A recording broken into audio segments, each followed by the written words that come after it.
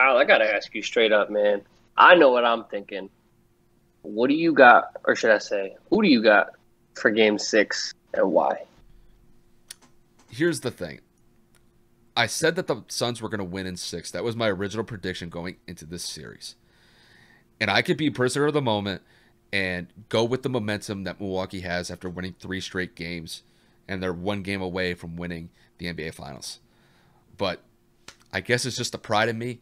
I got to pick Phoenix simply because I made that prediction about a week ago.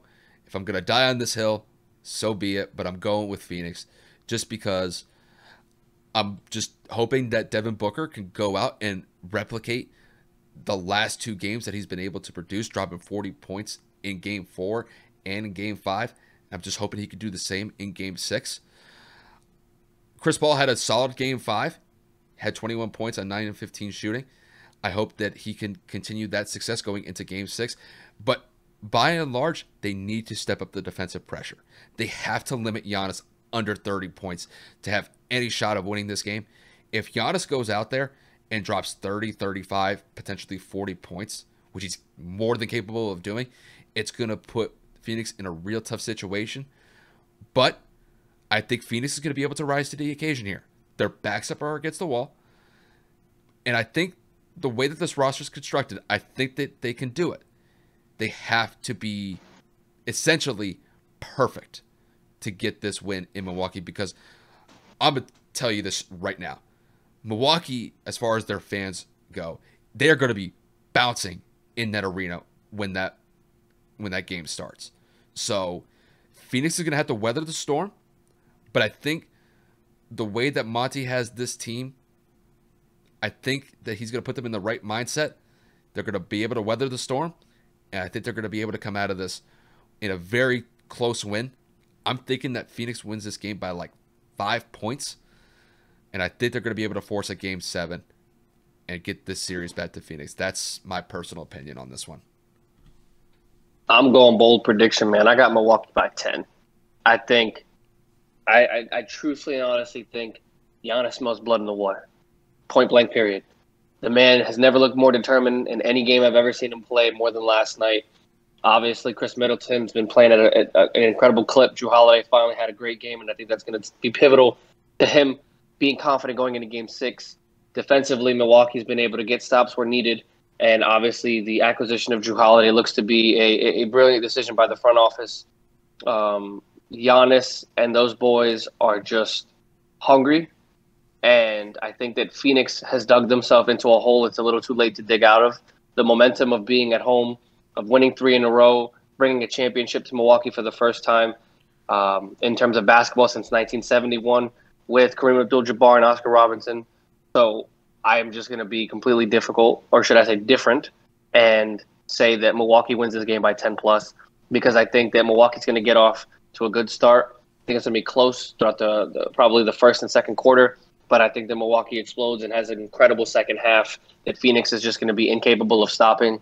Like Kyle said, the inability for Phoenix to go big, or the lack of effort, should I say, to go big is going to dramatically affect them on the boards.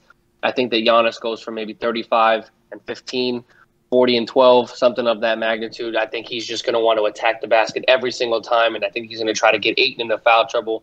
And I really, really think that Drew Holiday is going to have a solid game with, like I said earlier, 20 and 8, 20 and 10. Who knows? Maybe Chris Middleton goes for another 30. But the point of the matter is, truthfully and honestly, Devin could go for 40, 45, maybe even 50. But if they can't stop Milwaukee on the other end, it makes no difference.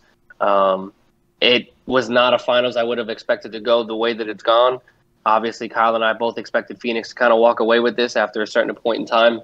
I expected it to be sooner than later rather than, Kyle's 6-game prediction. But Milwaukee has proven me wrong. And they continue to prove me wrong, because every time I sure as shit pick Phoenix, Milwaukee finds ways to win. So not that I'm picking Milwaukee because I want Phoenix to win, because I would love for them to win an NBA championship for Chris Paul, for Devin Booker, and for my boy Cam Johnson. But I truthfully believe that Giannis Antetokounmpo is not going to let this championship walk away from him, especially not when he's in front of his home crowd. And he signed that contract, that extension, to prove a point, to stay with this team. And if he can bring them a championship, I think that decision is all worth the while right there. It's just the way that I see this game playing out is I think that Phoenix's role players are going to step up. I'm expecting Jay Crowder to have a solid game. He played phenomenal in Milwaukee in games 3 and 4. So if he can light it up behind the 3-point line, maybe get 15 points, I think that definitely is going to help out Phoenix tremendously. I need somebody like Mikal Bridges or Cameron Johnson to really knock down their 3-point shots. So both of those guys are more than capable of getting hot behind the 3-point line. And I think the way that I see it is I think Mikal Bridges is going to have a similar game to what he had in game 5. I think he's going to drop somewhere around 15 points. And I think Cameron Johnson, is going to be in a similar boat as him. I think Cameron Johnson is going to drop maybe 10 to 15. And it's like I said, Phoenix is going to barely win this one. So I expect Giannis to have a huge game for Milwaukee. They need to limit Chris Middleton as far as Phoenix goes, because Chris Middleton's been really hot these last 2 games. He's averaging like 34.5 points in these last 2 games, and they got to slow down Drew Holiday. It's a tough matchup for Phoenix, but I think Phoenix, it's like I said, they're going to weather that storm early, and I think they're going to come out at the other side winning this game by like 5 points. If I had to put a score on it, it's going to be like 115 to 110. I think both teams are going to score, though, because the one thing that we've seen in this finals matchup is that offense is not an issue here. Both teams have been able to score. The shooting performances from both teams in Game 5 was absolutely stellar, and I think that does continue going into Game 6, but I give a slight edge to Phoenix in this one simply because I said Phoenix in 6. I got to roll with it.